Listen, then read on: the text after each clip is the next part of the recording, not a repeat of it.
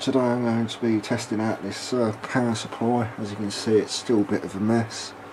Still haven't replaced that variac dial yet. Got another transformer over there. Those are just wired up as a ballast. Just as a temporary measure, I will be using this isolation switch.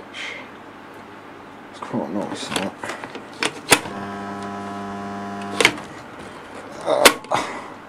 Bit difficult to do with one hand, so all we need now is a test subject. I think this will make for a good test subject. This is a flymo lawnmower, and well, I think it's lost its bearings, so I'll boot that open. Easy. Look at that. That's where the roller should be, and that's just completely knackered, so I'm going to polish it off. Right, variac's going online, it's at 0 volts.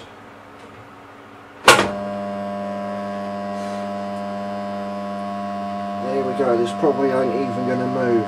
Remember, the bearings are gone completely.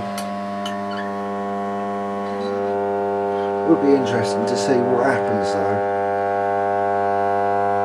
We're approaching 240 volts, 250, 60, 280 volts.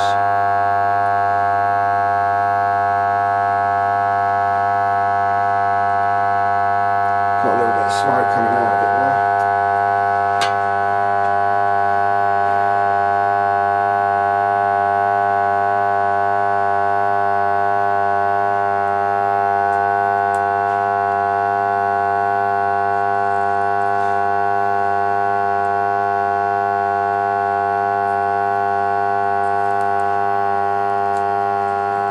Going to give it a bit more current.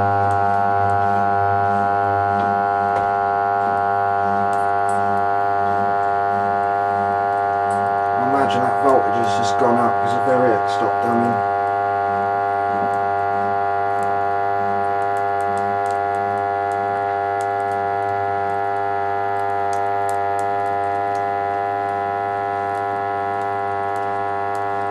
There's about 2 kilowatt available there.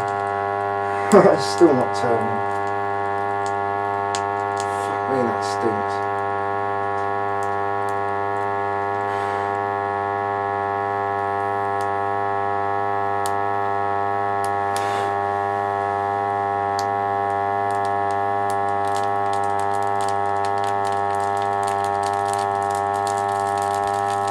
Few bugs in the system, I think.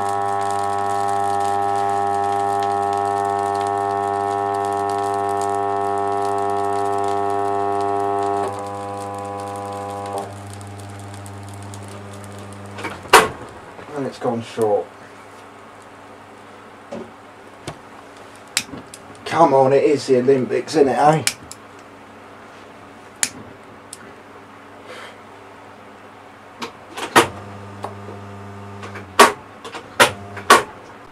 Alright, let's have a look at the results of our power supply. That's stone cold. Not the variac. That's stone cold. So all in all, I'm happy with that. Let's put that back down to 0. Right, well, I hope you guys enjoyed the video.